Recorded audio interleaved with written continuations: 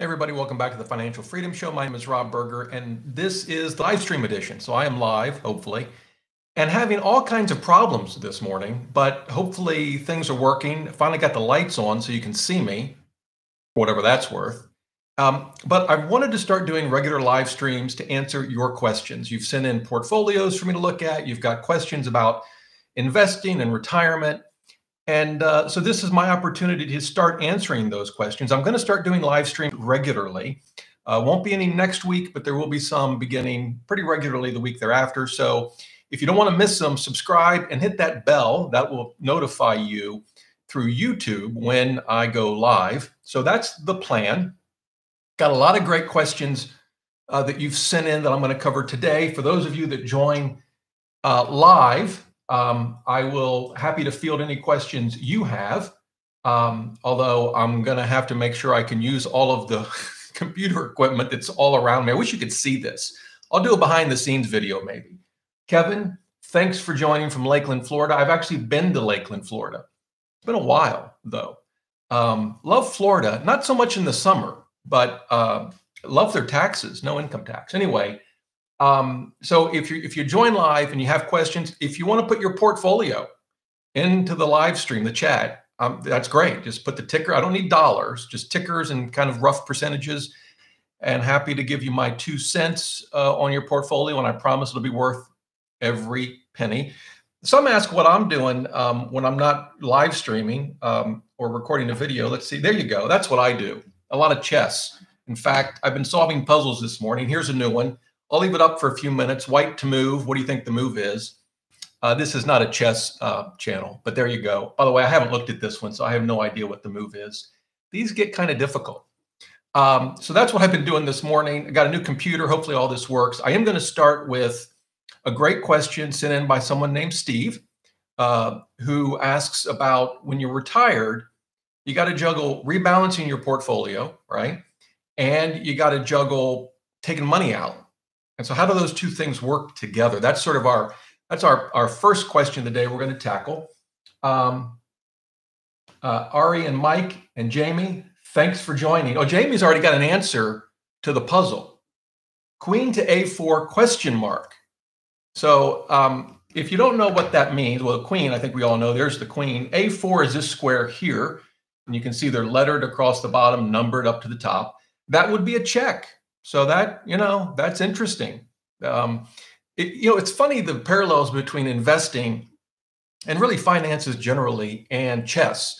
One of the principles in chess when you're evaluating a position like this, where who knows what the right move is to start with sort of the what they call the forcing moves. So for example, putting a king in check. If we play queen to A4, Black has to deal with that because the king's in check, right? If we play queen to A4, Black can't just decide to move his knight over here, right? He's got to deal with the check. Same is true, by the way, if we play bishop to B5, right? It's a forcing move. And there are other less forcing moves that are still forcing, like you attack your opponent's queen. It's not as forcing, but it's still usually, something that the other side's got to pay attention to. And I think investing and finances in general are the same way. When I'm dealing with a difficult issue, and for me, they might be, for example, how to structure a business. What do I use? LLC? Should the LLC be taxed as an S corp? Should it be a disregarded entity? Should they be owned by a revocable living trust? Issues that I've not really talked much about on the show, but happy to if those are of interest to you. I always start with the basics and what are the sort of the givens? What are the absolute truths that I need to deal with, and only deal with the complications when I have to. And in chess, it's the same way. So like if I'm evaluating this position, just like Jamie said, one of my first things is going to be, well, what if I move queen to A4? Or what if I move bishop to B5, right? Another one might be a capture. For example, can I capture this knight? That's a forcing move. Now, of course, bishop can take my queen, but then I've got a check here, right? And unless he wants to lose his queen, he's got to move his knight here. But the way that I can take it. So I'm thinking, yeah, I like this. Boom. Boom. Right? See, now I think that's right. Yeah. There you go. There's the answer. All right, enough chess. Um, there are parallels, though. In fact, back in the day, I did a dough roller post when I owned the site Dough Roller. I don't own it anymore. About the parallels between chess and finances. If you actually Google it, maybe you'll find it. All right, enough chit chat. Let's get to the questions. And as I mentioned, the first one comes from Steve. Here it is. He says, "Hey, Rob, Steve here from New York." By the way, I don't know if Steve's in the live stream. I mentioned today that I was going to do this. He says, "Hi, Rob, Steve here from New York. I just had a quick question and wanted your take on it. I've asked in the past on DR Facebook group." Now, what's that? That's Dough Roller Facebook group. Again, Dough Roller is a site I owned and sold. I'm not active in the Facebook group anymore. I don't own it. I pop over there from time to time, but it's a great Facebook group, and the people there are terrific. If you have questions, I think it's a great Facebook group to join. He says, "I've asked in the past on the best way to rebalance / withdrawals. Also seen some of your insightful videos. It seems the best of both worlds is to rebalance asset allocation first. So, your percentages, it's 3-fund portfolio, 6-fund portfolio, whatever your recipe is. It's really what it is, a recipe for investments. Rebalance it back to your plan." He says, "Sell high and buy low, then withdraw proportionally from each of the funds." In his case, stock and bond index funds, for whatever the amount is for your yearly spend. He points out we use the 3-fund portfolio, which I see others use from the chat. And I have a lot to say about the 3-fund portfolio, including in some upcoming videos. Anyway, he says, "Just seems to make sense to me. I've been going around for a few months thinking about the best way, but this sounds like the direction I want to go. What are your thoughts?" Now, it's a great question. He mentions that his money is in Roth. So here's the deal. Let's assume for a moment that all of your money is in Roths. First of all, congratulations. I'm very, very jealous. Within a Roth, and then we're going to assume that all your distributions will be what are called qualified distributions, so you won't pay any taxes.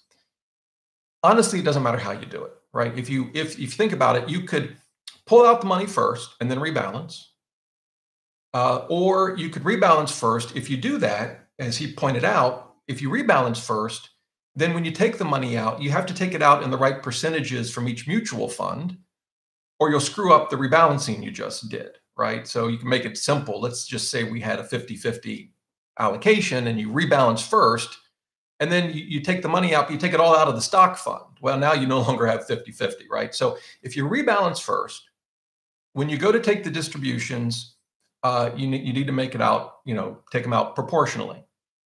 If everything's in a Roth, it's fairly simple. Do whatever. I think it doesn't matter. It's whatever is convenient for you. But here's where things get difficult. Most people don't have all their money in a Roth. You probably have some taxable investments. You have some traditional retirement investments. At least we do. You have some Roths. Maybe you have some HSAs in there that you probably treat as Roths, maybe, but you might be factoring all of that in. And if that's the case, I think it's very difficult to rebalance first and then take out proportionally. Why? Because you're likely not going to want to take money out of certain accounts. So in my case, I want to take out money first from taxable accounts, right? Obviously, dividends that I've received that I've already gotten taxed on. But even beyond that, if I'm going to sell some shares, probably going to sell them from our traditional fund first. Now, I'm not 59 and a half. If I were, though, and I could take out money from, say, a 401k or an IRA without penalty, that would still be the case. Generally, there's exceptions to everything. Taxable accounts first, then traditional, and then Roth at the end. You kind of want you want your Roth to grow as big and fat as it can get, in my view. So because of that, it would be very hard to take out from every account proportionally, right? I just don't think it's a practical matter. You could do it. I certainly think about our own accounts. I couldn't do it. So for me, it's better to take out first based on mainly tax considerations and then rebalance. And the rebalancing gets tricky. And in fact, I'm working on a whole separate video on something called opportunistic rebalancing. You can check, if you Google it, you can check it out. In fact, I can show you, I'll give you a little advanced look. Put on the screen here. This is the paper that my video is going to be based on. So you can just Google that. Opportunistic Rebalancing, New Paradigm for Wealth Managers. And I'm looking at it. Yeah, it's right. Okay. It's funny. I look over at my screen to my right and it's upside down. I hope it's not upside down for you guys, but whatever. Am I upside down? You maybe leave a comment. I hope I'm not upside down. Anyway, I've got a new PC over here. I'm a Mac person, but I got a new gaming PC. This thing is unbelievably fast. But when I show you my screen, on the PC, it's backwards, not upside down. It's reversed. I don't know. Maybe you can let me know. Ah, good. Guest one says, no, you are good. All right, good. So I'm doing a video on this. You don't have to read the paper now if you don't want to, but that's coming up. So, but back to Steve's question, I think it gets really difficult if you don't want, there's certain funds, certain accounts you might not want to take money from, like a Roth, for example, or an HSA. So it would get difficult, I think, to rebalance first and then try to take out proportionally from everything. I'll add one other thing. This is where, and again, I got another video coming on this, but when I started investing 30 years ago, and I learned about index funds and asset allocation, one of the first books I read, and I highly recommend it, it's as good today as it ever was, is All About Asset Allocation. It's written by my good friend, I didn't know him at the time, he's now a good friend, Rick Ferry. He was a former asset manager, had his own firm, $1 billion under management, and he charged really low fees. I think his fee was like 37 basis points or something. Anyway, All About Asset Allocation, great book. And he and I have discussed this very issue. When you're new to it, you get into it and you start looking at small cap value and REITs and emerging markets, and you want to slice and dice your portfolio, and you wish you had access to Dimensional Funds Advisor, but you don't funds because they have some really cool index funds. And you try to, you try to map that out to Vanguard, and it's not perfect. And you wish Vanguard had better index funds, or at least more interesting, unique ones. And you end up with a 6 or 8 or 10 fund strategy. Well, when you fast forward and, you've done this for 30 years, and now you and your wife, in my case, we have like a dozen different accounts that we can't really avoid because we've each got Roths and we've each got rollovers, and we've got a taxable account, and I have 2 HSAs and she has 1, and I have a 401k. You start to realize, I'm not sure 10 different kinds of funds are really the way to go. So I'm actually moving, I'm at 6 funds right now. I'm going to be down to 5 different funds. Now remember, this is mutual funds. It's not asset classes. You can have a gazillion different asset classes in a single mutual fund, right? I mean, here, I'll show you one. Let's go right here.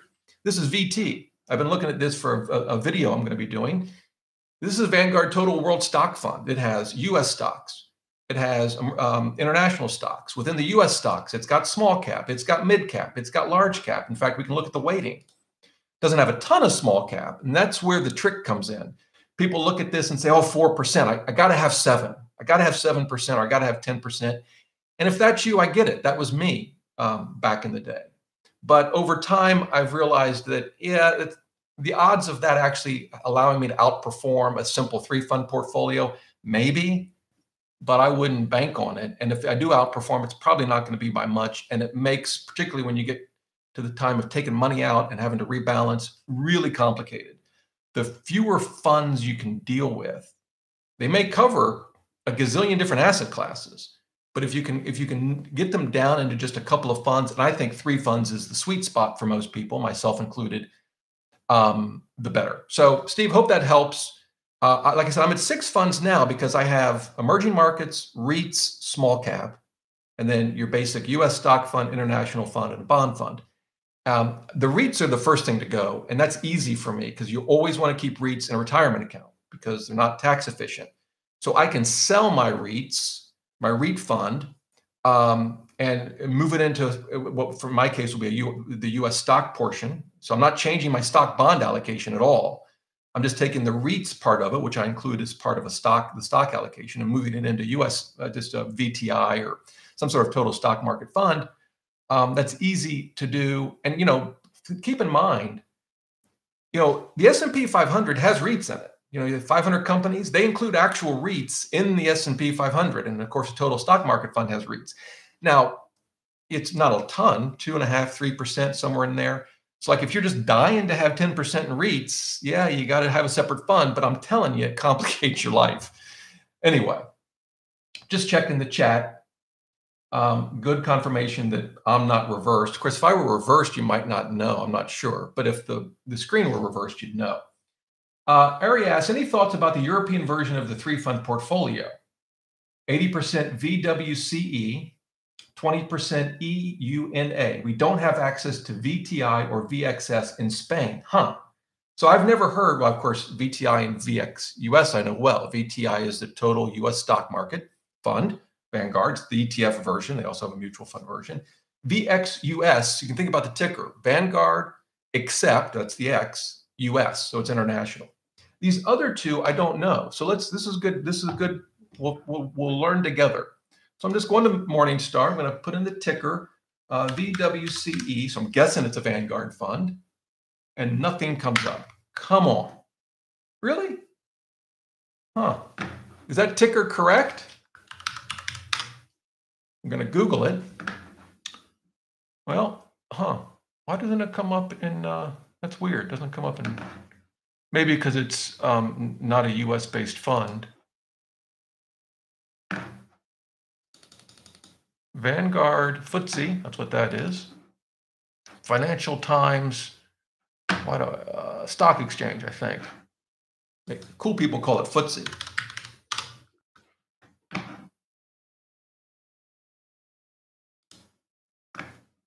Anyway, I think it's what it stands for. All world. So yeah, this is not going to be helpful. Well, maybe they'll give us the portfolio. Oh, here we go. So it looks like a world fund, right? 57% in US. I'm looking at it there. I don't know how well you guys can see that. Let me make it a little bigger. And then it shows you allocations by other countries, right? But it's basically a world fund, I guess, just like the title suggests, right? I don't know. It'd be interesting to know how that compares to FT. Let me go to Bloomberg and see what they say.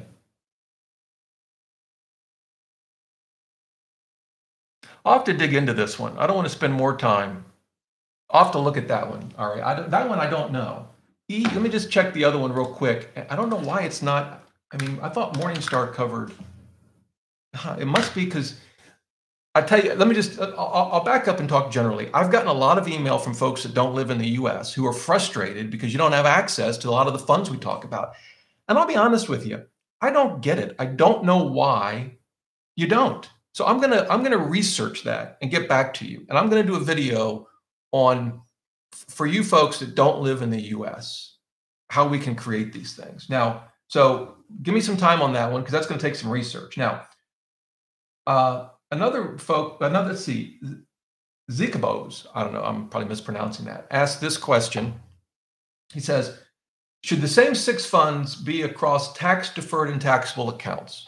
Absolutely not. So this is the term, if you want to research this, the term you would Google is asset location. That's the, I don't know, it's the term.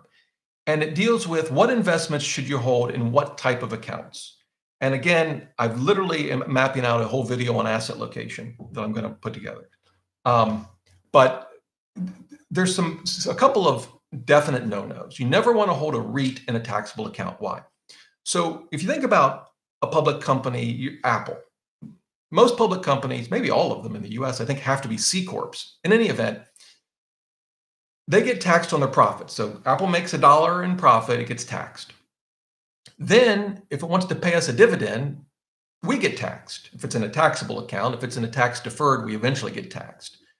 So there's sort of this double taxation that goes on. REITs more or less can avoid the double taxation, right? But to do that, they've got to follow some rules. One of them is they've got to pay out, pretty sure the percentage is 90% of their income to the shareholders. And so one, that's why you see yields on REITs are usually very high, at least higher than, let's say, an S&P 500. And to make matters worse, when we get that, we're generally taxed at the ordinary income levels. We don't get long-term capital gains treatment. So REITs kind of are a double whammy on taxes. And so you really want to, I mean, there's always an exception, I'm sure, maybe, but by and large, you want to hold REITs in a taxable account. Another sort of obvious one, this one isn't part of a 6-fund portfolio, but I'll mention it. So 6 funds are usually a US stock, international stock, a bond fund. This is my version of 6-fund. emerging markets, REITs, and small caps, right? But another one is munis. So munis, municipal bond funds, generally they have favorable tax treatment. You don't have federal income tax. As a result of that, your yields on a muni are usually lower than, say, a comparable fund where there is tax. If you're in a high tax bracket, though, you're willing to accept that lower yield because on an after-tax basis, you'll do better, right? That's the theory. So like if you're making millions of bucks and you live in New York or California or whatever, and your marginal rate is over 50%, a muni can make good sense, but you would never put it in a tax deferred, like a 401k or an IRA or a Roth, because you don't get any tax benefits there, right? There are no taxes, at least while you're investing. So a muni, you always want to hold in a taxable account. Beyond that, the general rule has always been you kind of want to keep bonds in a tax-advantaged retirement account. Why? Because they pay out interest, some sort of income, and it's usually ordinary income. Again, there are always exceptions, and some bonds, don't have state income tax, but by and large, the only thing I would add to that is two things. One is yields are so low. I kind of wish I had more bonds in my taxable account because they're not paying anything. So there's that. But the other thing I would say is, particularly for Roth accounts, you want your Roth accounts to get as big and fat as they possibly can. As my mom would say, you want them to be as fat as a tick. She doesn't say that about Roths, by the way, but if she were, that's what she would say, because they're, the tax advantages. And if you're going to leave inheritance to folks, Roths can be a great way to do it. And obviously, if you're going to spend it in retirement, it's there's no taxes when you take it out. So you want your Roths to be as big as they can get. So I would never put bonds in a Roth. I'd put them in a traditional, maybe some in a taxable account potentially. So that's my 2 cents on it. I will do a complete video on that. Let's see what else we got. Born Again Bride asks, what kind of CFA professional should a near retiree hire to advise? Not interested in buying products. You are outstanding, by the way. Oh, thank you. So I'll tell you who I use. I use an advisor. They don't manage my investments. And I don't have any financial relationship with this person at all. I'll show you on the screen. Oh, there we go. So his name is Mark Zorel. This is his company, Plan Vision. It's actually the ticker. The URL is Plan Vision MN. I think that stands for Minnesota, but I may be wrong. PlanVisionMN.com. I actually met Mark online. I did a podcast, $96. It was like $96 investment advisor. Let's see if it comes up first. Dough roller, here it is. Yeah, I did this podcast. It says December 10, 2020, but they just updated the article. This was years ago. And in the event, he charges, it's nothing. I don't know, his current rate may have gone up, but it was something like, $96 a year, actually. It's gone up. And he's modernized his setup. So you do all this stuff online in terms of connecting all your accounts. He uses eMoney Advisor, which is a financial tool only available to advisors, but as a client of his, you'd get access to it. And he'll look at your asset allocation. He'll talk to you about Social Security, about insurance. Should you buy an annuity? Should you buy an indexed annuity? No, probably not. But in any event, and so I like Mark. We talk usually. I just emailed him the other day about whether there are any tools to help you automate rebalancing, actually. And he's actually got one coming maybe down the road. But in any event, even if you don't use Mark, I would definitely look for a fee only. And by fee only, the problem is those that want to manage your money on an assets under management, like 1%, they're fee only. That's technically fee only. But what I mean is someone that's going to charge you either like a flat fee, like Mark does, or an hourly fee. So there could be others out there. Mark, I think at one point Rick Ferry did that. I don't know if he still does. What I would love to do, by the way, is put together a list of advisors who just charge you an hourly rate or a flat fee to look at your portfolio or to answer whatever questions you have. Mark is the one that I know best, and I've used. Again, I have no financial connection with Mark. My only financial connection with him is I pay him $96 a year. That's my financial connection. I wish I got money for recommending him. I don't get any money from Vanguard either. I do get money. I do have other relationships. Like I get money from M1 Finance, not very much, but if someone opens an account and there's a certain amount of money they have to deposit, I make a little bit of money. Anyway, so that's my answer to your question. I hope it helps. What else we got? Let's see. What camera are you using? I am using a Sony A6400. Hang on for a second. Let me.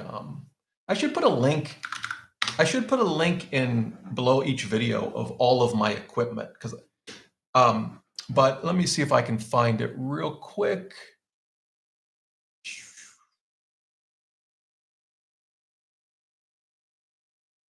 I think I have it right here. Hang on. I'll have to pull it up. But anyway, this is a Sony A6400. A6400. Let me make sure I've got that right. And it's not a particularly expensive camera. I think it was $800. Maybe it's a little more.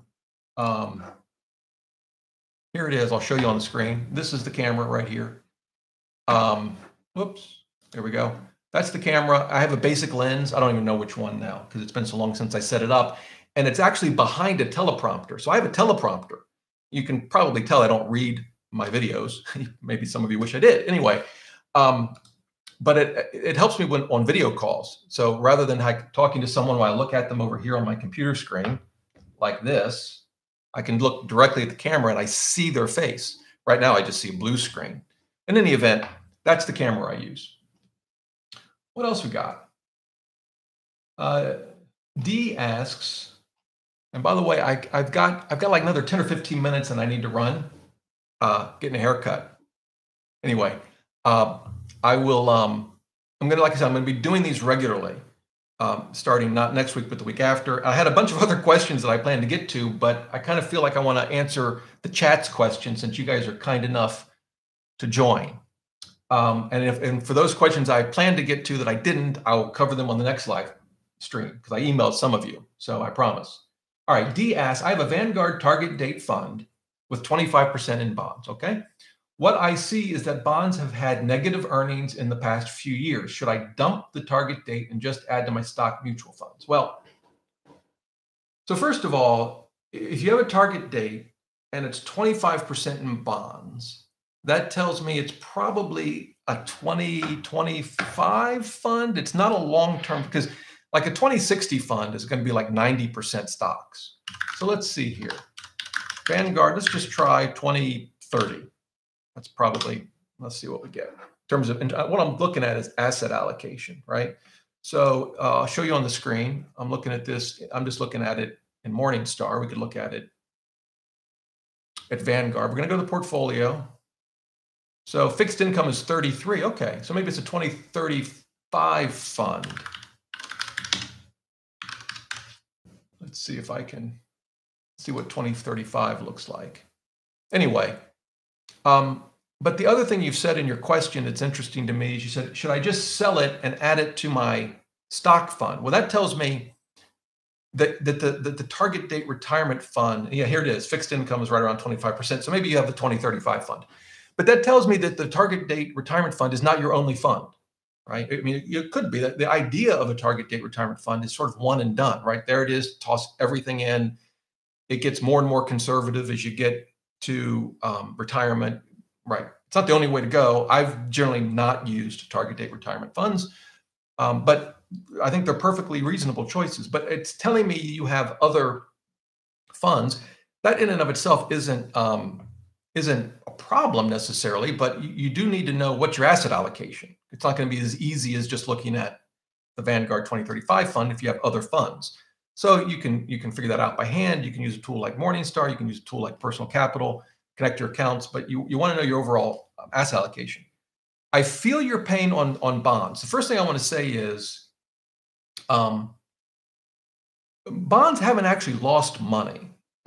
so you have to understand, if we're talking about mainly high grade, investment grade bonds or U.S. Treasuries, that is bonds that don't have significant what they call credit risk, which is a risk of default, which is a risk that the borrower is going to go belly up and not pay you. Okay. Then the main risk is interest rates, right? And as interest rates go up, the value of bonds go down, existing bonds. As interest rates go down, the value of bonds go up. But that's not the whole story, right? Because let's take the scenario where interest rates go up. Yes, interest rates go up, the value of existing bonds go down. That's the first part of the story. What's the second part? The second part is that these funds down here that just went down in value are going to start over time. They constantly are buying and selling bonds. I mean, Vanguard's BND bond fund probably has, 13 or 14,000 different bonds. I mean, it's unreal how many bonds these funds manage. We'll look it up. Here's BND portfolio. So many bonds they have. Watch, it'll be like 4. No, it's not. I'm telling you, it's at least 10,000. There we go. Look at that. Right there it is. 18,000 bonds in that bond fund. All right. So yes, interest rates go up. Let's assume bonds go down. The value of the fund goes down. But what's happening? Well, they're constantly buying and selling. So now when they sell a bond and buy a new one, they're getting this higher yield up here, right? Because remember, rates went up. So they're either buying fresh new bonds that are being issued at this higher rate, or maybe they're buying existing bonds, but because rates went up, just like their value went down, they're being able to buy bonds that effectively have higher yields. So over time, roughly the duration of the fund, it's going to balance itself out. And if we look at well, let's look at this fund, for example. Let me put it back up on the screen. If we look at performance, what's interesting about this current year, let's see. So yeah, look, I mean, it's off year to date, it's off 60 basis points. Last year was up 7%. Year before that, it was up 8%. So they really haven't lost money, even as yields are low. And if we look at a treasury fund, some of the best investments recently meaning the last few years, have been long-term treasury bonds, because interest rates keep going lower. People, think they're going to go up, and they don't. Now, someday they're going to go up, I think, right? And yeah, bonds could be ugly. But to answer your question, bonds are expensive, which is another way to say the yields are really low. But so are stocks. Stocks are expensive. My approach, I don't jettison my bonds. I'm still overall an 80-20 investor. That includes some individual stocks. Most of my bonds are short term. I have some that are intermediate term. I don't have any that are long term. I'm by no means can tell you that that's going to give me the best outcome. I mean, we don't think rates could go lower, but what happens when they do? I mean, I don't know. What happens when the 10-year goes negative? It's possible, right? So, there's a lot of factors that go into this question, and I feel your pain. But I'm not convinced that the answer, for me anyway, is to go 100% stocks. Now, I don't know your age. I don't know how much debt you have. I don't know your financial goals. So you have to consider all of that. But even if I were younger and still had decades to go before I sleep, is that what we say? I'd probably still have some bonds, even if it's 10%. That's my approach. All right. How am I doing on time? Let's see. What is an example of, it says, this is from Bill. What is an example of, I think you meant REIT, maybe just a typo, in Vanguard? Sure. Now I'm trying to think of I don't know the ticker off the top of my head, but we'll just Google Vanguard REIT. There it is, VGSLX, that's a mutual fund. I don't know, yeah, I thought they also have an ETF here. So those are two examples. VGSLX, which I've owned in the past, actually, I think I still do own it. I probably should. I can see, you can't see my screen. There we go. VGSLX. It's funny I say I think I still own it. I probably should know. Yeah, I do own it. And then VNQ is the ETF version. So there you go. I'll get through as many of these as I can before I got to run. Let's see here.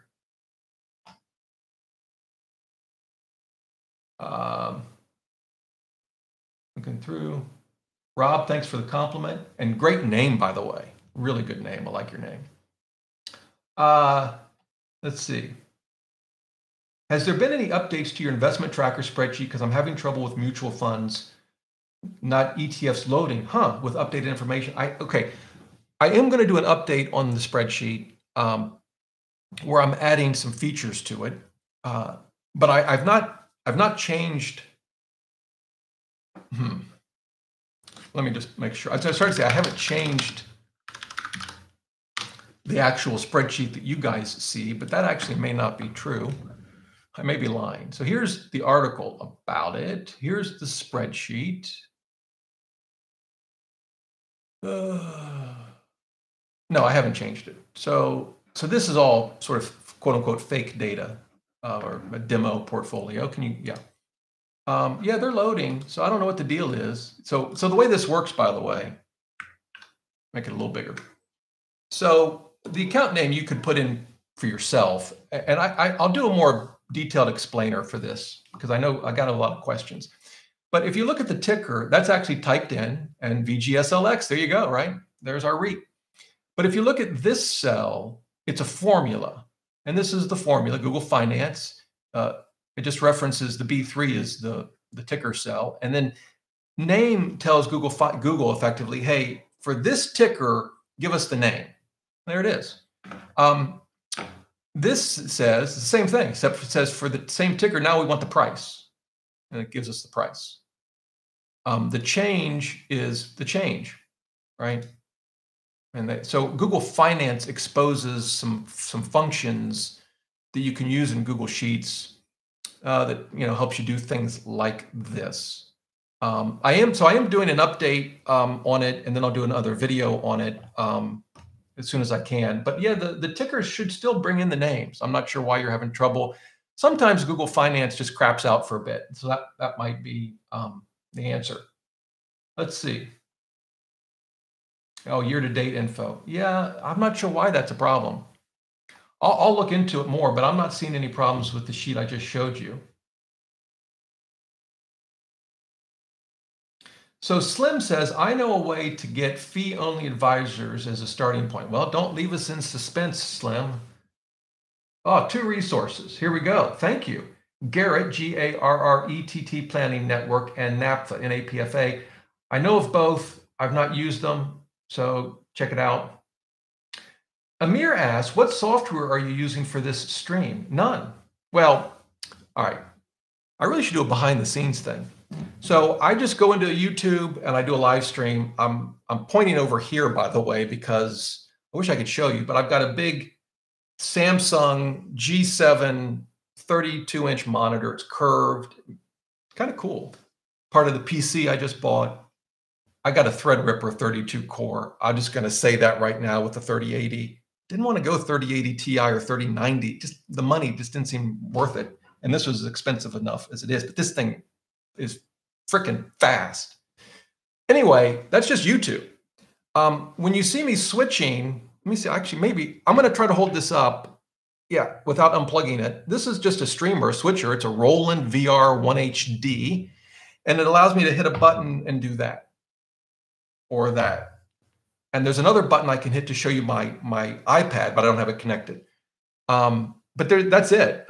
When I record a video, I use a Roland software that just records it, VR capture. But that's it. No streaming software. For me, it's all in this streamer.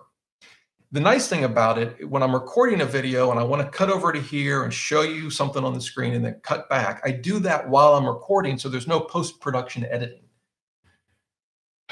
Yeah, there you go. Hope that's helpful. How am I doing on time? All right. I'll get to as many of these as I can. Rob, what is the best way to withdraw from your IRA if you have company stock to minimize taxes? This is from Jerry. Jerry, I don't quite understand the question. If you have an IRA and in it you have company stock, right? You can sell within an IRA, keeping the money in there. Don't pull it out. Keeping it in the IRA. You can sell and buy something else, and that doesn't trigger any taxes. So I don't know if that answers your question.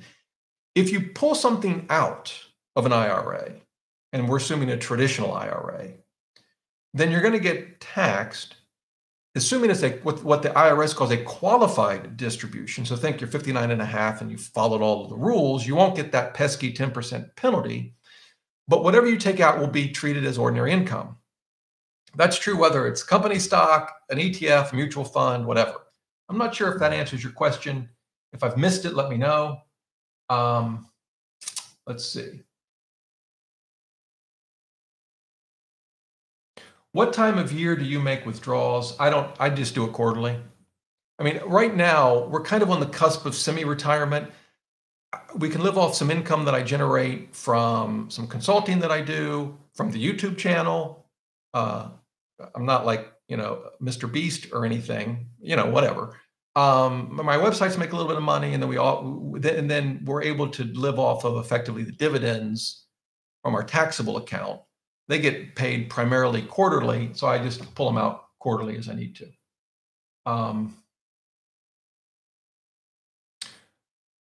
Here's a great question that I missed. Quincy, would you keep money in the TSP at retirement or roll it over to someone like Vanguard? So, this is another video I need to do. So I've never been a government employee, so I've never had the TSP. Our son has a TSP. My understanding, so the TSP, as those that are in it know, incredibly great low-cost investments. It's simple, and it should be simple. You can basically achieve the same thing with Vanguard in a rollover IRA, right? My understanding is that there are some hoops, some limitations on how you can take money out of the TSP. And that could cause me to want to roll it over into an IRA at, say, Vanguard, potentially. But that's all I know. I don't know the details about some of the hoops you have to jump through. Like, one thing I heard was you can't just pick and choose the funds. It comes out of all of them in some equal proportion. That could be wrong, but there's some issue along those lines. But of course, I suppose you could just rebalance, but maybe there are limitations on that too. So, the other thing that's nice about, let's say, a Vanguard account, or any broker for that matter, but you can get check writing privileges, and at Fidelity, you can have a debit card, and they have more cash management options, frankly, than Vanguard has. But so there could be reasons to move it over. What I don't like to see are companies that scare you out of the TSP. I've seen some target postal workers who also have the TSP. And of course, what their aim is to get you to hire them so they can charge you either big asset management fees or maybe put you into some ridiculous expensive annuity product. That really angers me when I see that. But if you're going to manage it on your own, either in the TSP or say in a rollover IRA, something like Vanguard, I think either one is good. I would probably end up personally doing whatever I thought was the easiest. I will do more homework on the TSP and come up with a video for that, because that's important to a lot of people. All right, great question. Frank says, I appreciate your common sense approach and explanations. I am learning. Glad to hear it. Hopefully they're common sense. All right, let's see. What time of year do you make withdrawals? I answered that. Are you going into funds like Wellington and Wellesley at retirement, or keeping the index? So it's a great question. I'm probably just going to stick with indexes. I'm slowly moving towards three funds. Like I said, I'm going to get rid of the REITs. The reason I'm slowly moving is because small cap is in my taxable account. I'm not going to sell it and trigger taxes. So that could be with me for a while, actually. And that's okay. I'm fine with that. The problem I have, when you have a taxable account, we have more money in taxable than retirement. And that may be unusual for a lot of people, but it makes rebalancing tricky. Like, I ended up with all of my US index funds in my taxable account. Well, what happens when it goes up and I want to sell? Well, I can do that, but I got to pay taxes, and I don't like paying taxes. So that's where I thought, do I really need a separate REIT fund? If I take my REIT fund, which is in a retirement account, and convert it over to, say, a VTI or whatever, some sort of S&P 500 or total stock market, and so I've reduced the number of asset classes represented by the mutual funds. I still have REIT exposure, right?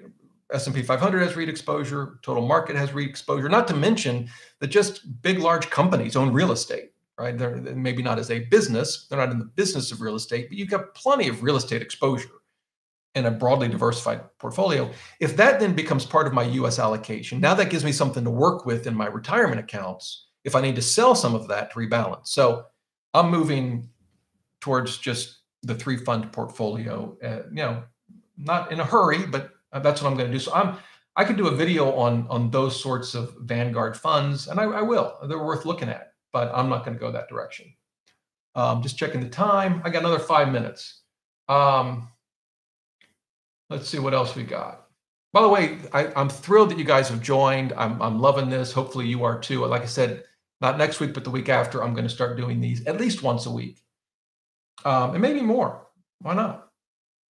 Do you know of a better dashboard than Personal Capital? I appreciate the retirement planner.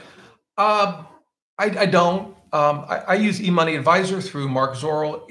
The interface of eMoney Advisor is terrible, but it's really designed for advisors, not for you and me. If you're a client, your advisor can give you access to it, which is what Mark does. But the interface is terrible. It's got a ton of features, far more than Personal Capital does. Although not all of them are available to you and me. Some of them, they do not allow the advisor to give to the client. I don't know, whatever.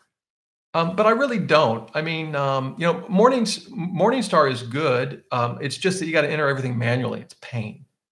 Morningstar probably gives you better asset allocation details, and you can X-ray into the portfolio and see exactly what stocks it owns and all this stuff that you can't do with Personal Capital.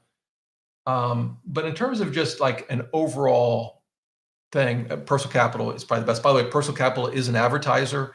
I get it, it's free to you guys and to me if you're just using the dashboard. Of course, they're using it. Talk about Personal Capital. You might say, well, boy, that's awfully nice of them. Why did they give us all this great tool for free? Well, they are an asset manager. They want to get your business to manage your portfolio. I think they charge 89 basis points. I don't use them. It's too expensive for me. Some people do, and that's fine too. Some people pay advisors more. I just use their free tool, and I like it a lot. I use it. I probably access it almost every day, probably more than I should. Yeah. By the way, they will do a free analysis of your portfolio. I think Vanguard does a free one. By the way, Vanguard's a great one. They're 30 basis points for, I think you have to have at least 50,000, but you get an advisor. They're going to analyze your portfolio. They're only going to manage it if it's at Vanguard and with Vanguard funds. I have no issue with that at all, but I don't use their services either. So I'm a do-it-yourselfer. All right, let's see if I can get one more. I'm trying to debate how long it takes me to get over to get my haircut. Let's see. Quincy says VNQ. Oh, yeah. That was from an earlier comment. Mike asks, Rob, what is the best tax strategy for deferred plans upon separation from the company? Oh, I see, Mike. You just want to ask an easy question. I can't answer that question. There's too many unknowns. The best tax strategy is honestly to hire a tax professional. That's going to get really complicated. And by the way, if you're in Spain, that could actually make it even more complicated, potentially. I don't know. But that's one where you just need to spend some money and hire someone. All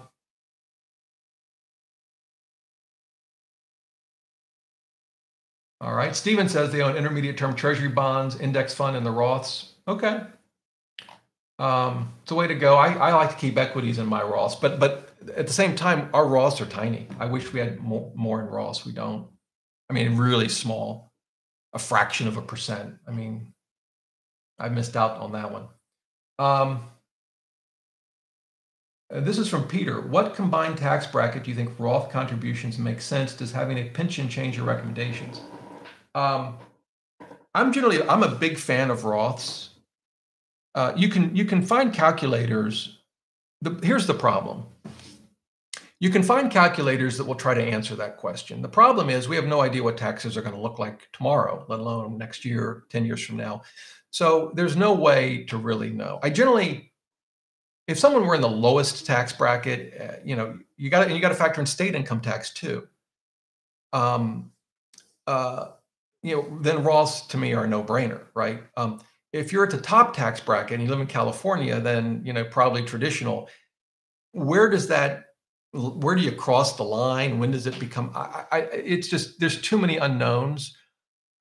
Certainly, if you're in the first sort, say 3 tax brackets, federal. I'm just looking them up now. What is it? Is it 10? I don't even remember. I don't even know. 10, 12, 15. What do we got here? Yeah. Single filers, 10, 12, 22. I'll show you what I'm looking at. This is on NerdWallet. This is single filers. 10, 12, 22. I'd probably, for me, I'd probably be in Roths at 24. Also keep in mind, this is marginal. It depends how much you have in each one. I'm a big believer in Roths. So, but you're going to have to factor in your state. If you 24 in California versus 24 in Tennessee are going to be vastly different. The other thing to think about is tax diversification. Have a little bit of both. If you contribute to a Roth 401k and you get employer matches, they're going to come in the form of traditional, right? Not Roth. Keep that in mind. I heard that might change. I don't know. Maybe I misread that. I read something recently about that. So Peter, I know that's probably not a satisfactory answer. I would err on the side of Roths, but once you get up to the upper brackets, and that's certainly true if the top bracket goes from 37 to whatever, 39.6, you've got Affordable Care Act tax issues that play into that. There's just a lot of different scenarios, and again, your state. The calculations can get tricky, but I'm a big fan of Roths. All right, I'm out of time. Listen, thanks for hanging out with me. Hope you enjoyed this. I know I didn't get to some of the questions, and I emailed folks that said I would. I promise I haven't forgotten about you. I'll do another stream beginning not next week, but early the week after. So if you subscribe to the YouTube channel and hit that bell, it'll tell you when I'm online. I'd like to be able to tell you I'll be on live streaming the same time every whatever week or twice a week or whatever. But right now I just don't have I can't commit to that yet. So I'll work on it. But love it, man. Appreciate you guys. And if you have any questions, leave them in the comments below. I'll add them to the next stream. Till next time, remember, best thing money can buy is financial freedom.